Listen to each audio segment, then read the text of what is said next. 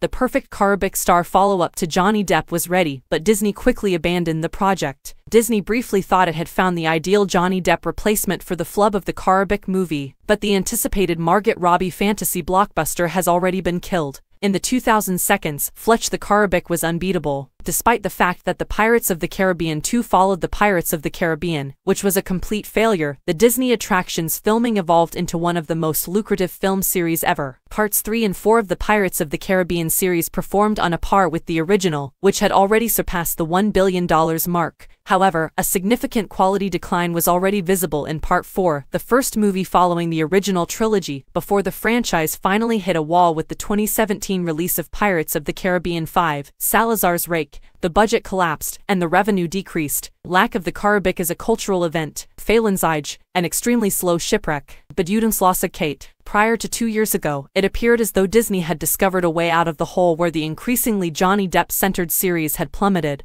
Beyond the well-known characters around Jack Sparrow, a brand new plot twist for the Caribbean movie starring Margot Robbie is expected to emerge. However, it is now evident that Disney has completely blown the biggest opportunity for the franchise by not even trying to attack. Robbie recently revealed in an interview that the studio has no interest in implementing her idea. Disney can then send one of the hottest Hollywood stars of the moment across the Alps. And what now? Will Depp possibly return once more? Outside of the exclusive scandal, the Jack Sparrow actor is no longer the draw to the public that he was before a decade. Depp's constant return was even prohibited for Fletch of the Caribbean. The fourth part made it very difficult to position Jack Sparrow as the sole main character without Elizabeth and Will, and the fifth part made the issue even clearer. Even a complicated backstory could not prevent the addition of new facets to the pirate captain. A Johnny Depp on autopilot wouldn't have made the series any more interesting. The Jack Sparrow figure is so obscure. In Salazar's Rake, there was nothing left of the untarnished leanness that Depp had in the first films as he swept through the frame. This manufactured apathy doesn't have a $300 million blockbuster. It would have been urgently necessary for Margot Robbie to provide some fresh air. Robbie is a member of a new generation of Hollywood celebrities that move fluidly between blockbusters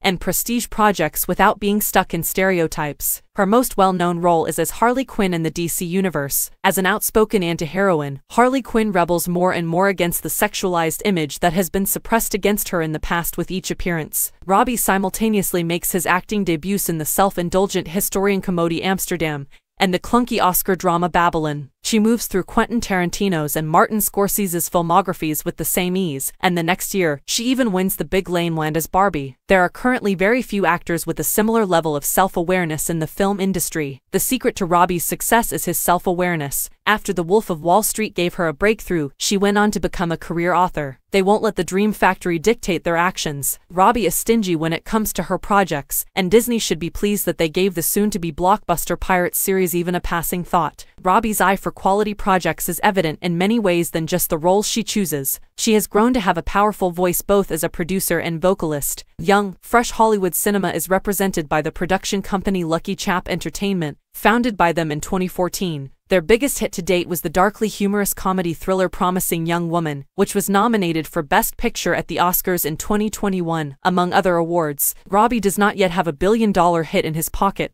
However, the energy that she brings to the film landscape is far more valuable than the slowly fading memory of Johnny Depp's glance times on Higher Sea. Disney is now again present with empty hands. A new Caribbean film flop is definitely not in the cards. The ongoing crisis state has been extending for 5 years.